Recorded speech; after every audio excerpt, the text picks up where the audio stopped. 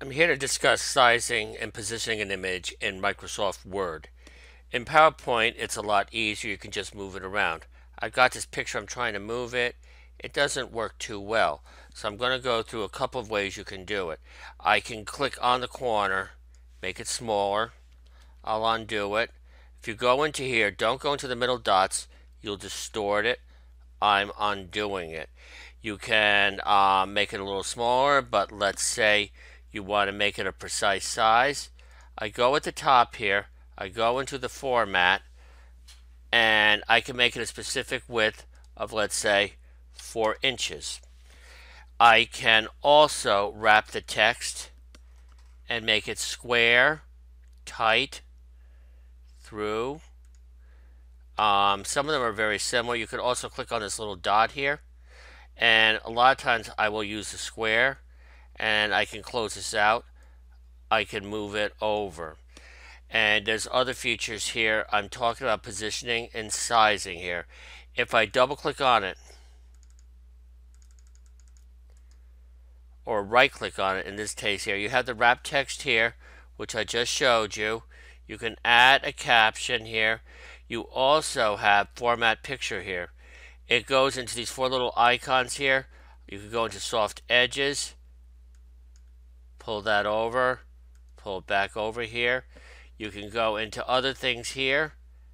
A lot of things here. I'm on the first one here with the fill here. I could give it a gradient fill. Some of this stuff is not going to work, okay?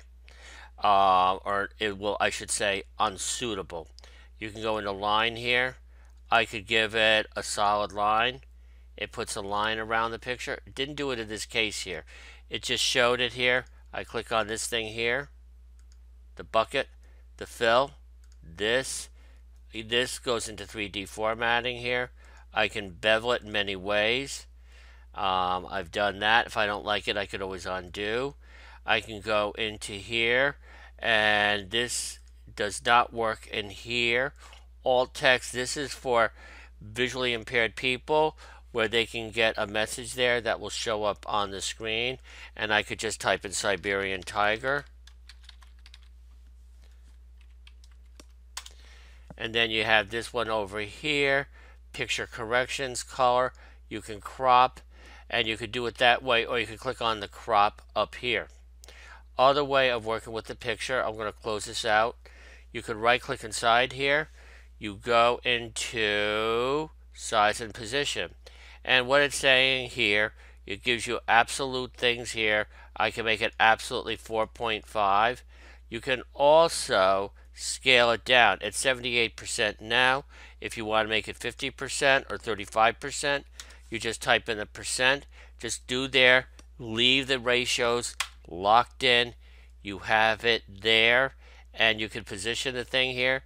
What's very nice when you're working with Office 2016, I don't know about 13, it gives you these green guides here where you get things very accurately presented.